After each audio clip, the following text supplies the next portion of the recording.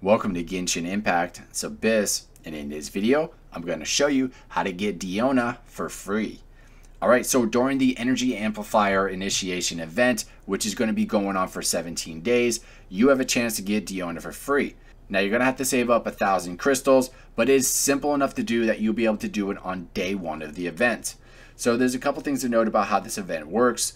It's kind of like, the easiest way to put it is, it's like doing your daily commissions. So you're going to go to an area, you're going to defeat a bunch of enemies. Once you defeat all the enemies around that area, then you'll be able to reclaim the fruit fragment.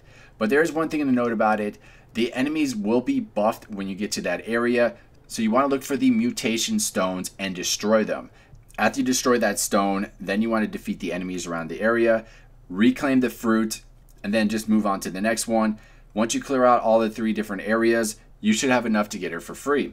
Other than that, I hope you all enjoyed the video. Don't forget to like and subscribe to support the channel, and I will see you next time.